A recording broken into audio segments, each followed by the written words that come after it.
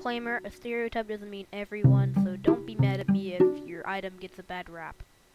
Also, another disclaimer, this idea was not mine. This idea was inspired by Soundsmith's weapon stereotypes. Link in description. In today's video, we're going to be going over item stereotypes in VH3. We're going to be going in alphabetical order, and let's jump right into it. This item is the second least used item in the game, in my opinion, because the only time I've seen it used is with noobs that don't know what it is, and end up dying horribly because they don't realize that it doesn't reduce fighting damage.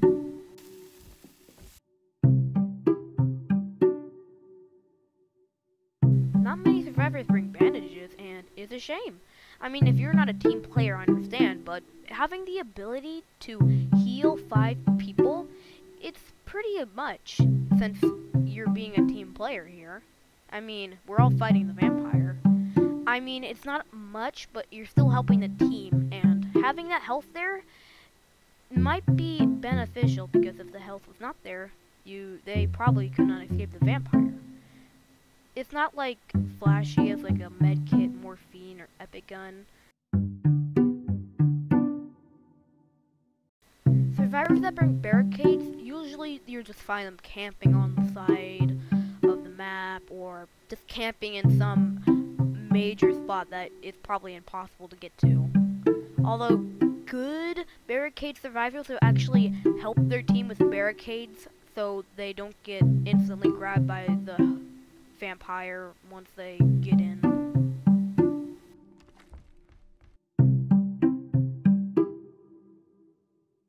A new player who brings the bow thinks they'll destroy the vampire by headshotting it 3 times in a row and getting the MVP. Well, they end up just missing and never using it again. However, a good person using the bow can be the biggest nuisance your team has ever had, because he can or she can destroy the vampire at any second. Just, you have to really practice if you want to be that person.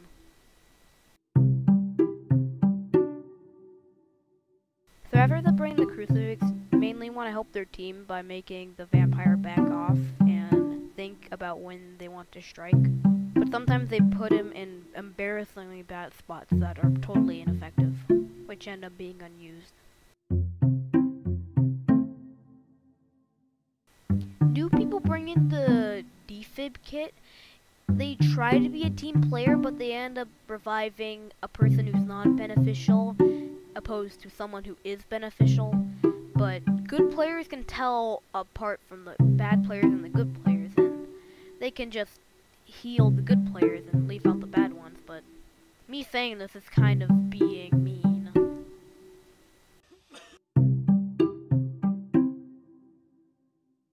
Survivors that bring DNA testers usually farm points, or just want to get the round over with, and basically sometimes that works, and sometimes it doesn't work, because the vampire's probably killed everyone by the time he's got his first test done.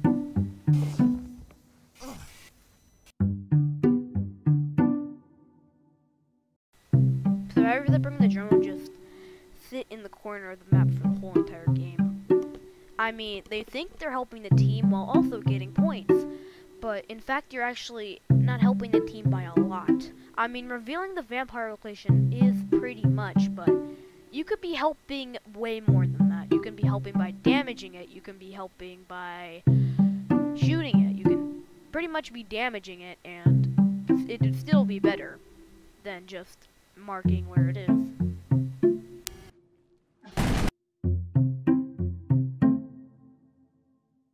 New players think the NRG Drink is just a drink and it's not as cool as a bat or a pocket knife. Well, they think wrong. They don't know that you can go as fast as Sonic once you drink it. So what I'm saying is, people who use it really appreciate the speed that it gives them, and they can basically run around the whole entire map with lightning speed while regenerating stamina at an impressive rate. Survivors that bring the Epi-Gun usually are amazing god tier players who hit the Epi-Gun heal from across the map and you end up not being able to kill your target because he hit the Epi-Gun. Or they just have an alternative to the med kit, which heals 50 instead of a full, like, 80 heal.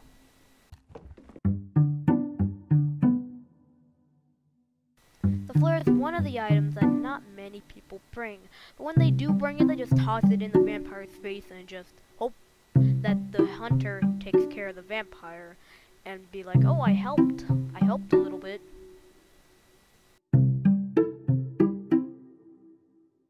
Survivors that bring the garlic usually overestimate their chances of holding off the vampire for very long times, and then eating it, and then going on a rampage, killing the vampire. Well, what really happens is that they try, but their garlic runs out before they can eat it, and then they die horribly. Although good survivors can time this perfectly, and then they can go on a rampage, but new players tend to try this out and then die. Medkit survivors usually heal after they escape, so once you grab them again, you are going to be sure that they have no healing unless they brought something else.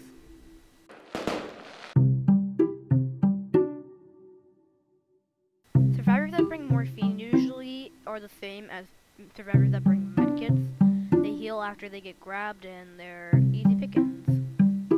However, I don't see many survivors bringing morphine because they simply don't know that it actually regens health. And that's pretty powerful because you have a bigger escape time once you get grabbed, because it regens while you get grabbed.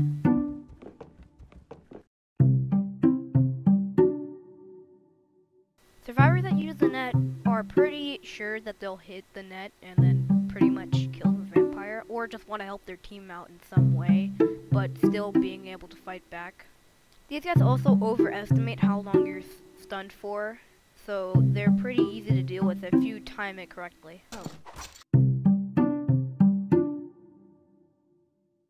Survivors that bring night vision goggles usually just camp in a corner all game and wait until the hunter gets grabbed and rush in, grab the gun, and kill the vampire in a heroic fashion. Well, that's what they'll think that'll happen.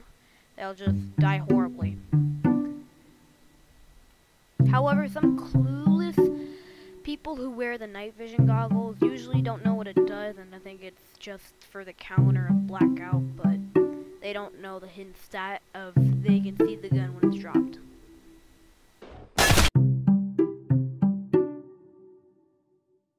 Survivors that bring the pan usually don't want to fight, and they just, when they get found, they just hold the pan in front of their face so they can't get grabbed.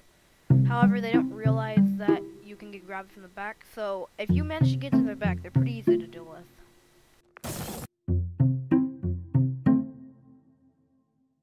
Survivors that bring the pepper spray are pretty clueless on what it does, and then they end up finding out and thinking it's completely worthless. Because, let's be honest, it's just a crappier version of the smoke bomb.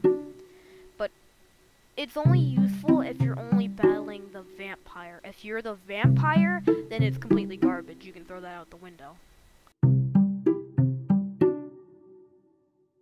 There isn't a clear stereotype for pocket knife survivors, so just judge them based on their level, because that's a clear indicator of playtime on vampire hunters.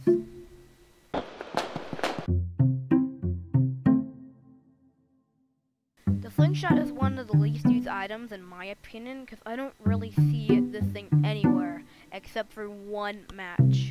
However, if you can aim really well with it, you could probably lower the vampire's health down really low. So what I'm saying, these people usually don't know what it does or are really amazing with it. Survivors that bring smoke bomb usually just throw it in front of the vampire and hope that it dies from the smoke, and think that they can get an easy kill with their bat once they are spinning crazy.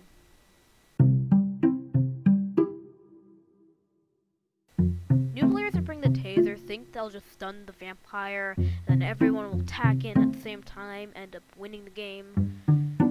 Well, they don't realize you have to get in super close for it to actually do anything, because you pretty much miss every single time if you're not in like 5 feet in front of the vampire.